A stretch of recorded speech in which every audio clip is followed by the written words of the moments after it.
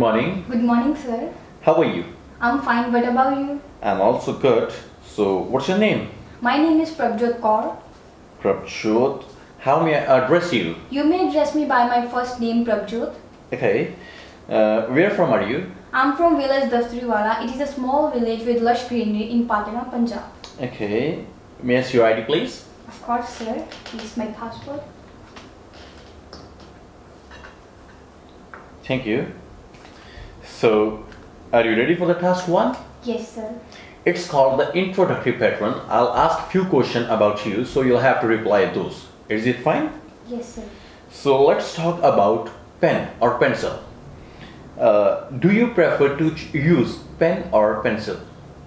I prefer both pen and pencil, but it depends upon the situation. If I'm reading book, I prefer pencil because the pen leave marks on my novel or book or make it shabby. Okay.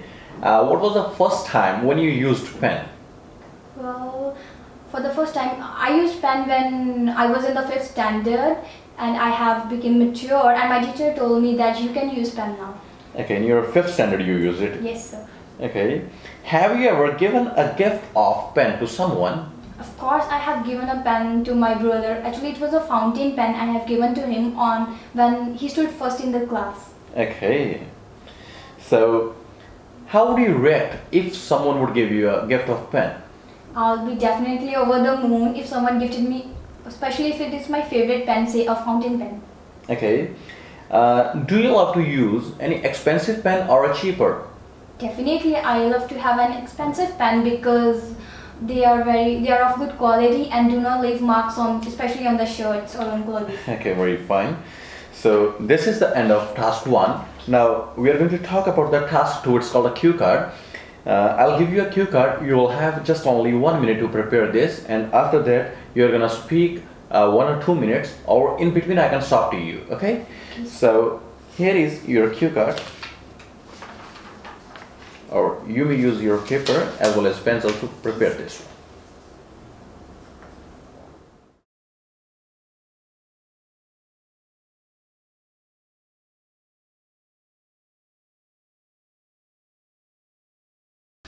Let's start the topic, please. Well, it is rightly said that sharing is caring, and in this contemporary era, it is quite hard to find people who are generous and kind by nature. But I'm fortunate that I know one such personality. He is none other than Mr. Sharma. He is very helpful and generous by nature. Actually, he is cool as cucumber and down-to-earth person. He is a teacher by profession, and after coming back from school, he provides free tuition classes to the impoverished children who are deprived of learning. Apart from it, he also provides free basic stationery to them because they are poor to such an extent that they can't afford the expenses of the stationery. I have met him in person during an awards ceremony in which he was awarded for the nobleman of the city by the city council. And I further talked to him about his works, and he told me that he himself had lived in the poverty and he really feels sympathetic toward these children, and that's the basic reason behind his generous nature. And I was really elated because I have met such an incredible person, and he's an inspiration not only for me but for all the youngsters out there. And I never miss the boat whenever I find a chance to join his company. He's really an incredible person, and he is the only person whom I know who help others in his spare time. Okay, this is the end of task 2. Now we are going to talk about our follow-ups. It's called a task 3 and the end of the topic. So, are you helpful person? Of course, I'm a helpful person, and I never resist myself whenever someone is in need of help. And I remember once I helped an old lady whose son had kicked her out of the house because she was not capable of doing household chores of her. Okay. Do people nowadays help others more than in the past? Of course, people nowadays help more than in the past because of the latest technology. The advancements are made in the technology, and they have more resources so that they can help more than in the past. Okay. Where from children can learn to help others? From the teachers or the parents?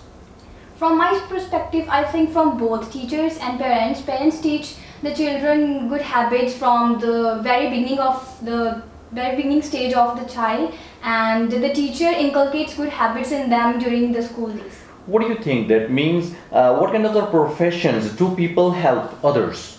Well, people in all the professions help others directly or indirectly, but I think a person as a doctor, teacher, or working in an NGO are way more helpful than others. In future, what kind of other profession do you want to choose for help others?